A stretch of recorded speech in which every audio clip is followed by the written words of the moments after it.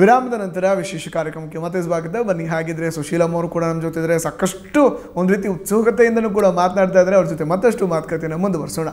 S, ಹೇಳಿದ್ರಿ ಅಮ್ಮ, ಇವಾಗ ಕೂಡ ನನ್ನಲ್ಲಿ ಆ ಉತ್ಸಾಹ ಇದೆ, ನನಗೆ ನೀನು ಉತ್ತೇಜನ ಕೊಟ್ಟರೆ ಇನ್ನಷ್ಟು ಕಾರ್ಯವನ್ನು ಮಾಡಬೇಕು ಅಂತ. ನಿಮ್ಮ ಪ್ರಕಾರ ಮಹಿಳೆಯರು ಯಾವ ರೀತಿ ಸ್ವಾವಲಂಬಿಯಾಗಿ ನಿಂತ್ಕೋಬೇಕು, ಯಾವೆಲ್ಲ ಒಂದು ವಿಚಾರಗಳಲ್ಲಿ ತಮ್ಮನ್ನು ತಾವು ತೊಡಗಿಸ್ಕೊಳ್ಬೇಕು ಅಂತ ನಿಮ್ಮ ಅಭಿಲಾಷೆ?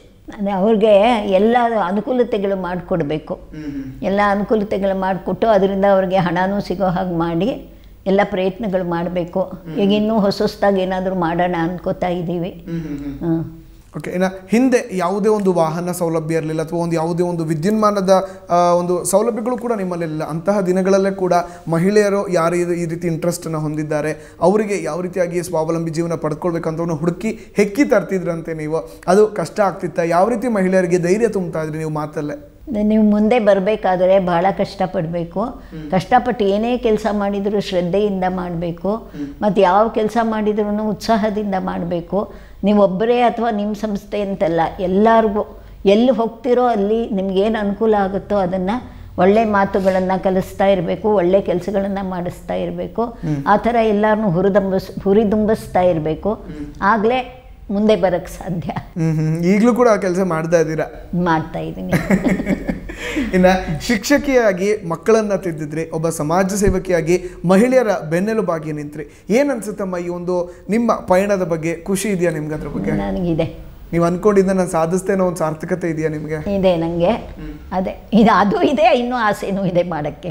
ಏನು ಆಸೆ ಇಟ್ಕೊಂಡಿದ್ದೀರಾ? ಮತ್ತಷ್ಟು ಅಭಿವೃದ್ಧಿ ಕಾರ್ಯಗಳೇನಾದರೂ ಯೋಜನೆಗಳು ಹಾಕೊಂಡಿದ್ದೀರಾ? ಏನಿದೆ ನಿಮ್ಮ ಐಡಿಯಾಗಳು? ಅದೇ ಹಾಕೊಂಡು ಮಾಡಬೇಕು ಅಂತ ಅನ್ಕೋತಾ ಇದ್ದೀನಿ. ಯಾವ ಥರ ನೀವು ಇವಾಗ ಒಂದಷ್ಟು ಮಾಡಿದ್ದೀರಾ? ಮಹಿಳೆಯರಿಗೆ ಕಿರು ಉದ್ದಿಮೆಯನ್ನು ಮಾಡಿಕೊಟ್ಟಿದ್ದೀರಾ, ಸ್ವಾವಲಂಬಿಯಾಗಿ ನಿಲ್ಲೋದಕ್ಕೆ ಕೆಲವೊಂದು ಟ್ರೈನಿಂಗ್ಗಳಾಗಿರ್ಬೋದು, ವಿಶೇಷವಾಗಿ ಕನ್ನಡ ಶಾಲೆ ಮಾಡಿದ್ರಿ ಮಕ್ಕಳಿಗೋಸ್ಕರ. ಮತ್ತಷ್ಟು ಏನು ಮಾಡಬೇಕು ಹುಮ್ಮಸ್ಸಿದೆ ನಿಮ್ಮಲ್ಲಿ? ಏನು ಬಾಕಿ ಇದೆ ಹಾಗಿದ್ರೆ? ಈಗ ಮಹಿಳೆಯರೆಲ್ಲ ಏನು ತುಂಬ ಚೆನ್ನಾಗಿ ಮುಂದೆ ಬಂದುಬಿಟ್ಟಿದ್ದಾರೆ. ಯಾವುದಾದ್ರೂ ಹಳ್ಳಿಗಳು ಅಲ್ಲಿ ಇಲ್ಲಿ ಮಕ್ಕಳನ್ನು ಇದು ಮಾಡಿ ಕರ್ಕೊಂಬಂದು ಎಲ್ಲ ಮಾಡಿಸ್ಬೇಕು ನಾವು. ಅಂದರೆ ಗ್ರಾಮೀಣ ಭಾಗದ ಮಕ್ಕಳಿಗೆ ಎಲ್ಲ ಸೌಲಭ್ಯ ಕೊಡಬೇಕು ಅನ್ನೋ ನಿಮ್ಮ ಆಸೆ ಆಗಿದೆ? ಕೊಡಬೇಕು. ಓಕೆ, ಇನ್ನು ಸರ್ಕಾರಿ ಶಾಲೆಗಳಲ್ಲೂ ಕೂಡ ಸಾಕಷ್ಟು ಸವಲತ್ತನ್ನು ಕೊಡ್ತಾರೆ. ನೀವು ಹೇಳೋ ರೀತಿಯಲ್ಲಿ ಯೂನಿಫಾರ್ಮ್ ಆಗಿರ್ಬೋದು, ಮಧ್ಯಾಹ್ನದ ಬಿಸಿ ಊಟ, ಹಾಲು ಎಲ್ಲ ಕೊಟ್ಟರು ಕೂಡ ಕನ್ನಡಕ್ಕೆ ಮಕ್ಕಳು ಯಾರು ಕೂಡ ಒಲವನ್ನು ತೋರಿಸೋದಿಲ್ಲ. ಕನ್ನಡಕ್ಕೆ ಬನ್ನಿ ನನ್ನ ಮಕ್ಕಳೆಲ್ಲರೂ ಕೂಡ ಕನ್ನಡದಲ್ಲಿ ಕಲೀರಿ ಅಂತ ಯಾರು ಕೂಡ ಹೇಳೋದಿಲ್ಲ. ಅದನ್ನು ಯಾವ ರೀತಿಯಾಗಿ ಪೇರೆಂಟ್ಸ್ಗೆ ಕನ್ನಡದಲ್ಲಿ ತಿಳಿಸಿ ಮಕ್ಕಳು ಕಲಿತರೂ ಕೂಡ ತಪ್ಪಾಗೋದಿಲ್ಲ ಅಂತ ಹೇಳ್ತೀರಾ? ಅದನ್ನು ತುಂಬ ಹೇಳ್ತೀವಿ ನಾವು ಕರೆಸಿ. ಅದೇ, ನೀವೇನು ಹೆದರ್ಕೋಬೇಡಿ. ಈಗ ನಮ್ಮ ಮಕ್ಕಳೆಲ್ಲ ಹೋಗಿಲ್ವಾ, ಮಕ್ಕಳು ನಮ್ಮ ಮನೇಲಿ ಕೂಡ ಅಷ್ಟೇ ಎಲ್ಲರೂ ಕನ್ನಡ ಮೀಡಿಯಮೇ ಓದಿದ್ದು. 3-4 ಡಿಗ್ರಿಗಳು ತೊಗೊಂಡ್ರು, ಎಲ್ಲರೂ ಮುಂದೆ ಬಂದರು. ಈಗ ಫಾರಿನ್ಗಳಿಗೂ ಹೋಗಿದ್ದಾರೆ. ನಮ್ಮ ತಮ್ಮನ ಮೊಮ್ಮಕ್ಕಳು ಎಲ್ಲರೂ ಮಕ್ಕಳು ಎಲ್ಲ ಹೋಗಿದ್ದಾರೆ. ಆ ಥರ ಏನೂ ಕಷ್ಟ ಆಗಲ್ಲ. ನೀವು ಕಷ್ಟಪಟ್ಟು ಓದಿದರೆ ಎಲ್ಲ ಮುಂದೆ ಬಂದೇ ಬರಬಹುದು. ಆದರೆ ಇಂಗ್ಲೀಷಿಗೆ ಸ್ವಲ್ಪ ನೀವು ಗಮನ ಕೊಡಬೇಕು. ಕನ್ನಡ ಮೀಡಿಯಮ್ ಆದ್ರೂ ಇಂಗ್ಲೀಷ್ ಪೇಪರ್ ಓದೋದು. ನಮಗೆ ನೋಡಿ, ನಮ್ಮ ಮಹಾಜನ ಹೈಸ್ಕೂಲ್ನಲ್ಲಿ ಓದಿದ್ದು. ಆವಾಗ ನಮಗೂ ಇಂಗ್ಲೀಷ್ ಅಂದರೆ ಬೇಜಾರು. ಇಂಗ್ಲೀಷ್ ಓದಲ್ಲ, ಅಯ್ಯೋ ಬೇಡಿ ಸರ್ ಅಂತ ಇದ್ವಿ. ಆದರೂ ಸಹ ಅವ್ರು ಏನು ಮಾಡೋರು ಗೊತ್ತಾ, ಒಂದು ಲೈಬ್ರರಿ ಪುಸ್ತಕ ಕೊಡೋರು ವಾರಕ್ಕೊಂದ್ಸಲ. ಅದನ್ನು ಹೆಸರು ಬರ್ಕೊಂಡ್ಬಿಟ್ಟು ನೇಮ್ ಆಫ್ ದಿ ಸ್ಟೂಡೆಂಟು ಮತ್ತು ಯಾವ ಪುಸ್ತಕ ತೊಗೊಂಡಿದ್ವಿ ಅಂತ ಮುಂದಿನ ವಾರ ಅದೇ ಪುಸ್ತಕ ಕೊಡೋರು.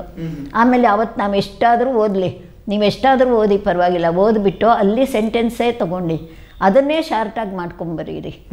ಆವಾಗ ನಿಮ್ಗೆ ಇಂಗ್ಲೀಷ್ ಇಂಪ್ರೂವ್ ಆಗುತ್ತಲ್ವ. ಏನೂ ಬರಲ್ಲ ಅನ್ನೋಕ್ಕಿಂತ ಮೊದಲು ಅಲ್ಲಲ್ಲಿದೆ ಬರೀತಾ ಇದ್ದರೆ ನೀವು ಸ್ವಂತ ಮಾಡೋದು ಬರುತ್ತೆ.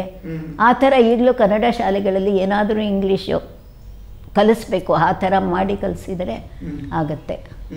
ಇನ್ನು 2 ರಂಗದಲ್ಲಿ ನೀವು ಕೆಲಸವನ್ನು ಮಾಡಿದ್ದೀರಾ, ಶಿಕ್ಷಕರು ಅಥವಾ ಸಮಾಜ ಸೇವಕಿ. ಇವೆರಡರಲ್ಲಿ ತುಂಬ ಸಂತೋಷ ಕೊಟ್ಟಿದ್ದಂಥ ಯಾವ ಕೆಲಸ?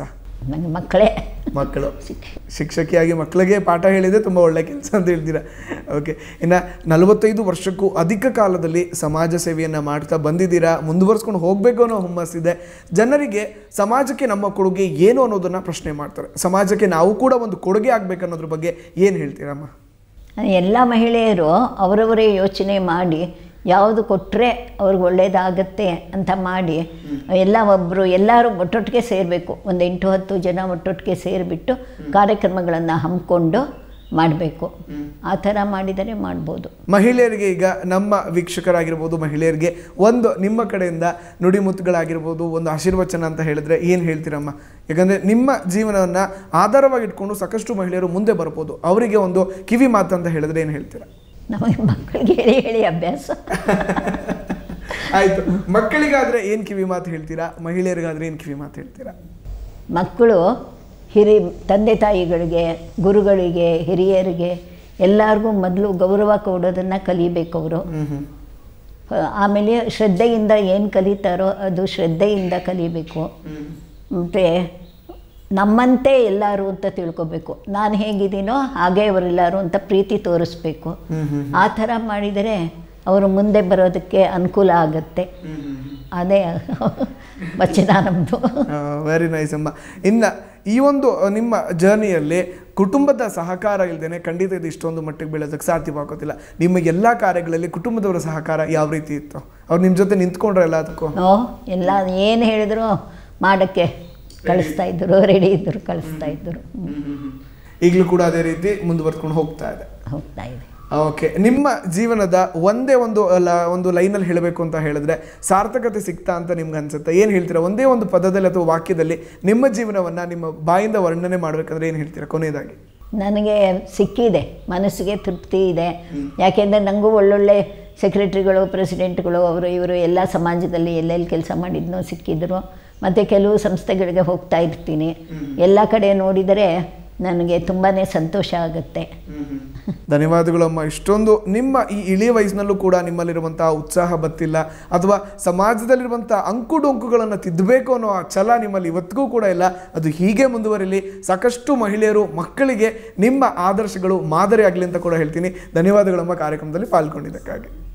ಎಸ್, ನೋಡೋದಲ್ಲ ವೀಕ್ಷಕರೇ, ಇದಿಷ್ಟು ಈ ವಾರದ ಅತಿಥಿಯಾಗಿರುವಂತಹ ಸಮಾಜ ಸೇವಕರು, ಶಿಕ್ಷಕರು ಆಗಿರುವಂತಹ ಸುಶೀಲಮ್ಮ ಅವರ ಮನದಾಳದ ಮಾತು. ತುಂಬ ಚೆನ್ನಾಗಿ ಹೇಳಿದ್ರು.